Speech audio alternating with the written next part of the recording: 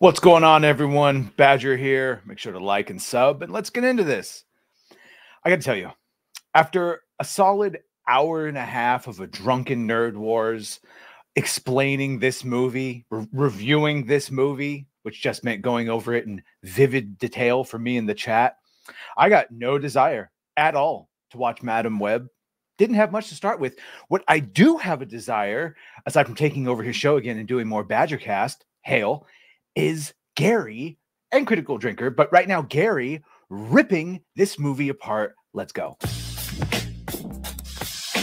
You don't have to know anything about anything at all to watch this movie. Can you name the 3 Spider-Man Tom Holland movies? Nope. Putting on a real superhero costume, not just like one from Amazon, is a pretty amazing experience. I got one question for you. What are those? Spider-Man, here he comes. Here we come. Yes. Premieres on Valentine's Day. Do you have any special plans? For Valentine's Day, I'm gonna be asleep. Spider-Man, and he's back. Madam Web has no backstory. And so that really gave us a lot of... And, you know, shout out to like Tom Hiddleston, who was the only one back in the day who could name all the Power Stones. Everyone else on stage just had a blank look on their face. The actors don't even watch the movies of the universes they think, let alone the comic books. They don't do that either. freedom and all the... And the other one, the last one is the Goblet of Spider-Man. I love action movies. I would definitely do more action films for sure. So going into this, I mean, what percent of Marvel movies have you seen? Let's be real. And this isn't meant as a negative. Like, again, just 4%. 4%. Which is like 15 minutes of one. Yeah, I'll do anything. Nerdrotic.com. The Marvels didn't even clear 200 million. I know people thought it did, but when they redid the numbers, only made 199. 199. This movie is going to do less than the Marvels. Let that sink in. Greetings, you over 973,000 awakening Go, wonders Gary. in the It's 40% 975 who now. haven't subscribed yet. We've gone over a lot of bad films and TV shows on this channel, but rarely do we have something this bad. A film that will go down in the annals of history as not only the worst movie of 2024, it is the worst comic book film ever made. Madam Web makes Catwoman look like Lawrence of Arabia. Madam Web makes Morbius look like Citizen Kane. Madam Web makes the Marvels. Okay, let's not go crazy. It's as bad as the Marvels. Yet, it is also the single best unintentional comedy of the year. Madam Web is directed by one S.J. Clarkson, who was most famous for directing a Game of Thrones prequel named Blood Moon that cost $30 million that will never see the light of day. After watching this monstrosity, I understand why. She shouldn't be allowed within 100 yards of a camera for the rest of her life. As a matter of fact, all cameras and phones should take out a restraining order against her. This is some of the worst directing I've seen in decades, only equaled by some of the worst dialogue I've heard in decades, and S.J. Clarkson had something to do with both of them. Madam Web had 4 screenwriters, and I'll remind everyone that just a few months ago, they were on strike for a half a year. Too many cooks in the kitchen. Too many writers' room, interns, basically. Because they wanted more money. Yet this is the best argument for AI. Yes, it's true. We had a lot of trouble finding tickets. And yes, we had to fight off droves of people at the theater as Madam Web is released on a Wednesday, Valentine's Day, for a 6-day opening weekend. Jesus. By the way, happy Valentine's Day, Mrs. Nerdrotic. And I don't think it's a coincidence that Disney Marvel decided to announce their Fantastic Four casting today instead of at, say, a con or at a Disney event. Oh, and that box office projection for the 6-day opening weekend is within the 18 to 28 million range, and that might be a little high. These release weekends keep getting longer. I'm personally holding out for the first 30-day opening weekend. At time of recording on Metacritic, Madam Web has a... This, by all rights, should have gone straight to a streaming service. There's a reason Dakota Johnson left her CAA agency after just 1 year, days after this trailer came out. She thought she was joining the MCU, not whatever this turned out to be, because it's barely even connected to the Sony Spider-Man universe. A 30 Metascore, generally unfavorable, and a 1.5 user score, overwhelmingly dislike. The IMDb rating is a shockingly high 3.8 out of 10. And on good old Rotten Tomatoes, the critic score is 17%. The verified audience is 66%. Oh, and I think this is like 15% at this point, at least the tomato meter.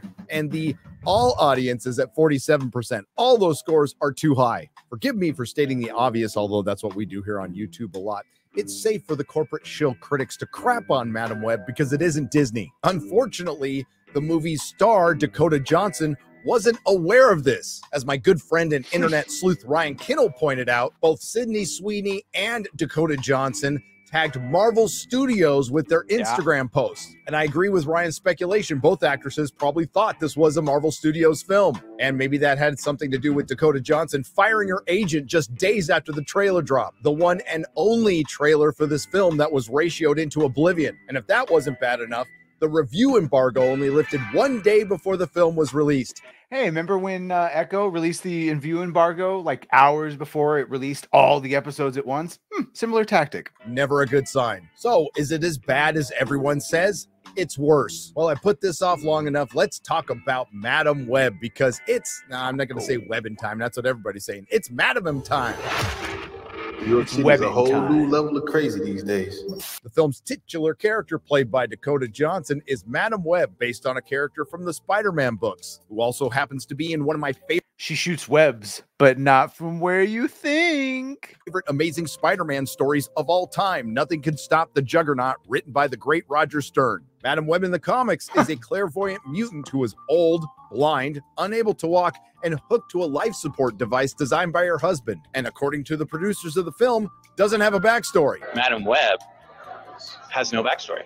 And so that really gave us a lot of freedom, and all the SJ, everybody, the freedom to like tell the story that they felt would be, right now, but still set in 2003 so that you could have the song Toxic. Oh, Jesus Christ. Okay. And Dakota Johnson is just like the Madam Web from the comics. She is clairvoyant, but then they made a few changes. She's not old, she's not blind, she's not unable to walk, she never had a husband to make that life support device, and she's not a mutant. Madam Web takes place in her own universe, which is ageism, sexism. They didn't have the strength to just do an older blind lady who couldn't walk. They had to make her young and pretty. Okay. Separate from the Spider-Verse, which contains Venom and Morbius, and despite having a direct connection with the Vulture, is separate from the Spider-Man Spider-Verse, which is part of the Marvel Cinematic Universe, at least for now. Did this take place in the larger Spider-Man universe? It's actually not the Spider-Man universe. How would I say it? The Spider-Verse? It is a completely standalone world. Well, there are spiders. It's like a little bit Spidey, but it's not in the Spider-Verse. Standalone. Standalone, Madam Web's world. You don't have to know anything about anything at all to watch this movie. Could you imagine signing on thinking you're actually joining the Spider-Verse? Then they rewrite it like 3 or 4 times. Then they tell you, no, not only are you not joining the MCU, you're in Sony's shitty spin-off universe. And even that you're not even really connected to. You're just a movie about Amazonian spiders. Now go promote it. Madam Web receives her powers in utero when her mom, who was in the depths of the Peruvian jungle looking for a cure for Cassandra's ailment, which is called myasthenia gravis, a neuromuscular junction disease, which is interesting because this film looks like it was directed by somebody with a neuromuscular junction disease. Madam Web's mom is betrayed and shot by her assistant Ezekiel. We'll get to him later. Then she is saved by some indigenous Peruvian Mexicans. The indigenous Peruvian Mexican Spider-Men then take her to a spa where she unfortunately passes away, but gives birth to Cassandra Webb. Exactly how do the mythological indigenous Peruvian Mexican Spider-Men, who no one has seen because they don't go in the outside world, manage to raise a little girl, get her a birth certificate in Peru, and then somehow enter her in the American foster system? Don't know. And just in case you're worried that the mythological indigenous Peruvian Mexican Spider-Man wouldn't show up later in the film to explain Cassandra her origin, they literally tell the audience and her dying mom. She will come back when she needs answers. And when she does, I will be here for her. Fast forward to 2003, where this film someone greenlit this. Someone wrote this. Someone greenlit this. Someone made that should tell you the state of modern cinema. Takes place and an all grown up Madam Web's powers finally activate when she tries to save a man who is trapped in a car. Then she gets trapped in the car, falls into the drink, and it's Madam and Webbin time. You thought we were going to get a comic book movie where some costume heroes would fight a costume villain. Instead, we got a bunch of women running from a costume villain. And to round out our spider heroes who do not become spider women in this movie, who have the collective backstory of different variations of being abandoned by their parents, there's Anya Corazon, better known in the comics as Spider-Girl or Araña, who never becomes a Spider-Girl or Araña in this film. Because she's Latina, of course her father isn't around because he was deported. Then there's Maddie Franklin, Spider-Woman, who never becomes a Spider-Woman. He should have entered the country in the legal way. In this film, who is race swapped from the original character in the comics to satisfy the DEI gods and abandoned by her rich parents to be raised by a nanny. And last but not least is Sydney Sweeney's Julia Cornwall Spider-Woman, who never becomes a Spider-Woman in this film, who's better known as Julia Carpenter Spider-Woman in the comics, who is the second most popular Spider-Woman to Jessica Drew. She was abandoned after her mother was institutionalized for breaking up with Jessica's father. And yes, all three of the actresses playing these Spider-Women are in their 20s playing teenage girls. Why do these teenage girls not need to have parents around for this story? Well, we'll get to that. But first, this brings us to the villain of the story, Ezekiel, a character stolen and absolutely butchered from the J. Michael Straczynski run of Amazing Spider-Man. I'm conflicted on JMS. He's a great writer, and I liked most of his Amazing Spider-Man run, and I love B5, but maybe this is a little payback for creating the worst thing to happen to comics prior to 2016. I did. The whole time watching this, it's like, how do they keep getting away with this? Why? And then you see, it's like most of these people don't even know any of the comics they're adapting. Of course, they're told not to, but. And since Seduction of the Innocent, writing the story that erased Peter Parker and Mary Jane's relationship one more day. Anyway, Ezekiel is having visions that the three Spider-Women are going to kill him sometime in the future. And those brief visions, which are only seconds long, are the only time you see Sydney Sweeney and the other two girls I can't bother to remember. Yeah, that's what Drunken Nerd Wars finally was able to manage across, is that if you want to see them all in the suits, just watch the trailer. It's the same amount of time. You never actually see them in a big battle sequence. Just watch the trailer. Remember the name of, in their Spider-Women uniforms. So Ezekiel kills a woman, finds a very loyal assistant who doesn't have a problem hunting down and killing teenage girls, and a really good computer for 2003 to help identify the three women that are going to kill him in the future from his visions. Never mind the fact that nobody's questioning the man has visions, and quite frankly, they find him pretty easily. Barely an inconvenience. Madam Web also features Mary Parker, who's pregnant with Peter Parker, but no sign of Richard, and Uncle Ben, but no Aunt May. Now, they almost... And of course, Erwin went through the entire movie not realizing that this is Ben Parker. Almost mention her, but don't. And it's really weird. It's almost like they don't have the rights. So I kind of met someone. Again? Yeah. What's this one thing? Oh, serious. Between Madam Web's horrific directing, abysmal acting, and dialogue that's quite frankly retarded, the rest of this 2-hour film is basically as bland and boring as its plot synopsis. Cassandra Webb is a New York City paramedic who starts to show signs of clairvoyance. Forced to confront revelations about her past, she must protect 3 young women from a mysterious adversary who wants them dead. His final destination meets the Terminator. But if you're forced to see this sober, there is a way to make it even more unintentionally hilarious. Because the best description for Madam Web is that it's a poorly adapted adult film comic adaptation. And when I say poorly adapted, I mean it. It has all the setup without the scenes of adults doing adult things. For example, there are the narrowly legal girls being saved by the older woman and taken into the woods of Central Park. You don't think this is weird? After that, the narrowly legal girls are left alone by the older woman in the woods in Central Park. Later on, the adult woman takes the narrowly legal girls home to give them CPR training. And if that wasn't bad enough, the adult woman drops off the narrowly legal girls who she just gave CPR training to at a motel with an adult man and his pregnant sister-in-law.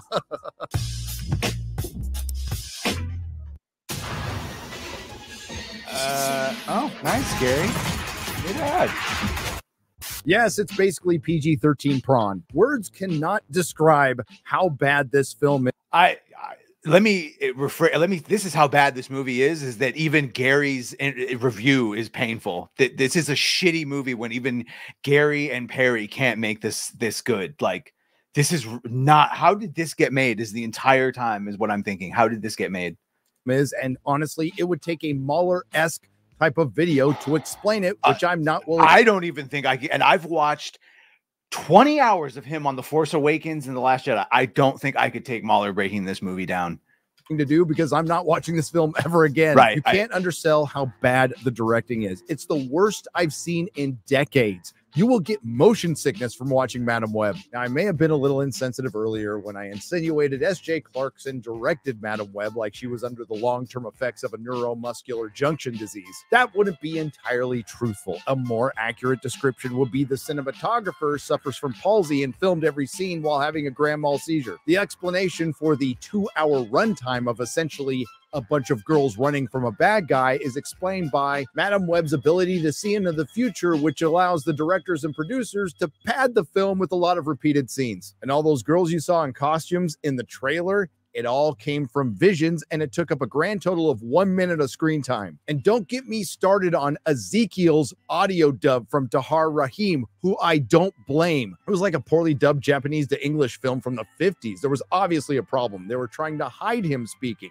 But when words were being said, I don't think it matters if you heard everything he said in perfect crystal clarity. Shite movie be shite movie.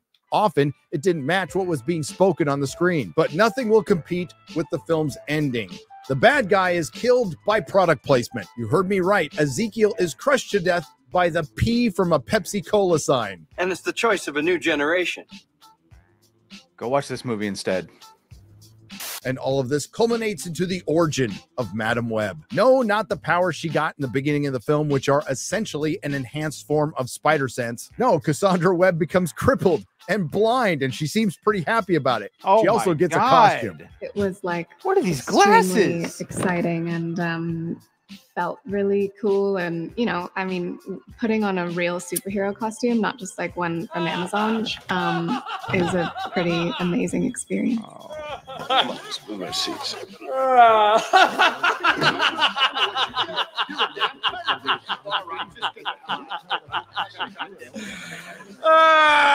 Still, after all that, I have some questions. Why are indigenous Peruvian Mexican men who possess the power of a spider and exposition just hanging out in the middle of a jungle? Why didn't Central Park burn down when the three narrowly legal? Because obviously that is where Peruvian Mexican spider people hang out, the jungle. Girls left without putting the fire out. So the next time you're in the forest, be extra careful, okay? Surprise, motherfucker. And someone needs to explain to me how Cassandra Webb, who had an APB out for her because she kidnapped the narrowly legal 3 teenage girls, was able to adopt them at the end of the movie. If Madam Web isn't connected to any Spider-Verse, why in the hell is it taking place in 2003? Oh, we have an answer to that. Set in 2003 so that you could have the song Toxic.